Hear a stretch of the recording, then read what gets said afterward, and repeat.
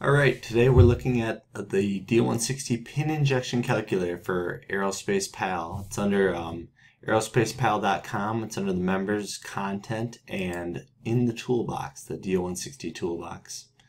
Here you can see it first and foremost as DO-160 pin injection calculator.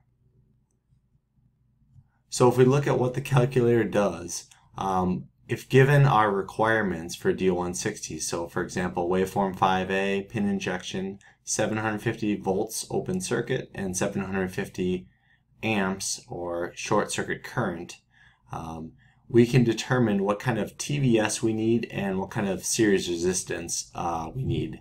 So those are our inputs, the 5 inputs. You can see the waveform gets put in right here. Your voltage open circuit and your short circuit current based on your requirements.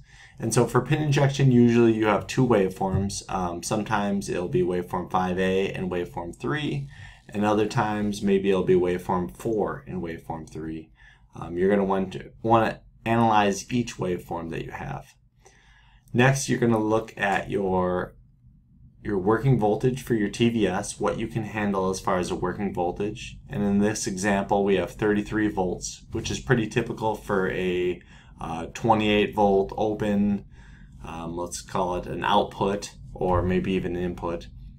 And then you have your in-series resistance. So up here you can see this resistance is in series with your TVS device.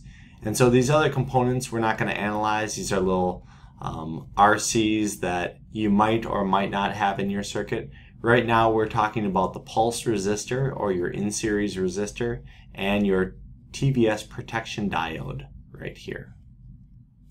Now, as discussed, right now we're looking at waveform 5A, and this is level 4 lightning, so that's pin injection 750 volts, 750 amps. And we're looking at if we had or needed a 25 ohm resistor, we could tolerate that, and we needed a 33 working voltage TVS. So then right away you can see your TVS options appear. These are your classic TVS devices, your SMAJ through SMDJ, and then I also included your 15 kPa, 20 kPa, and 30 kPa. And right away you get a red, yellow, green score. Red being it is underrated for the waveform and the requirements you put in.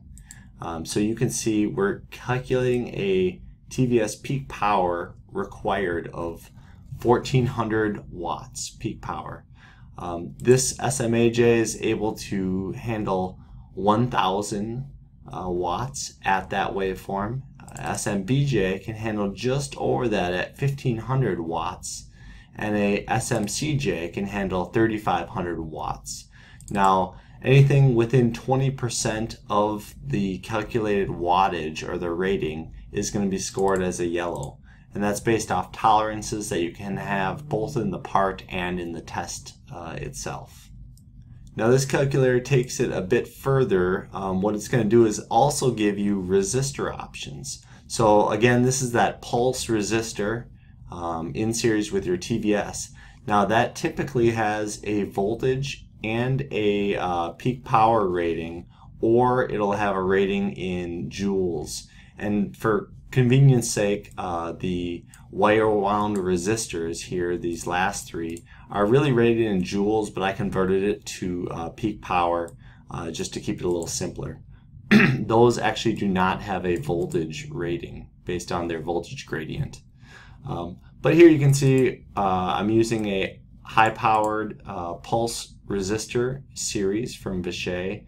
I go anywhere from 0402 up to 2512, and these larger packages I would discourage against, but I put them in there just for analytical sake. Additionally, we're looking at surface mount resistors in the WSC series, 1 watt, 2 watt, 3 watt.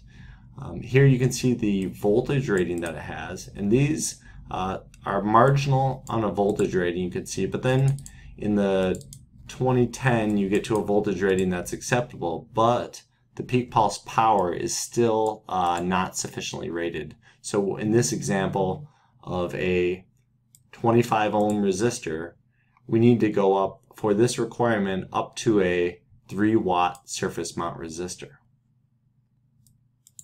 Now anything above this, so let's say a resistor is not rated well enough. So for example, if we put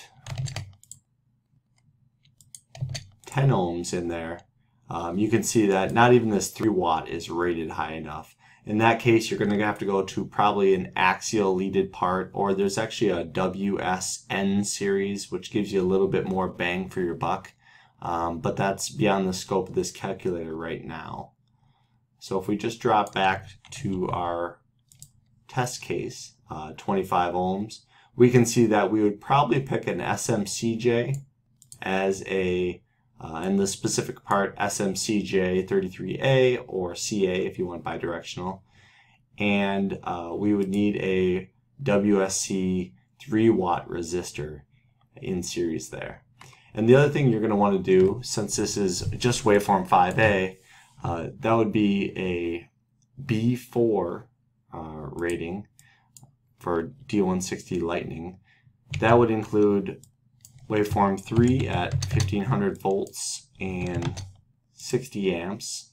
And then you go down to your same selection, you can see, yes, SMCJ is rated for that waveform as well. And yes, 3-watt resistor would work for that waveform as well.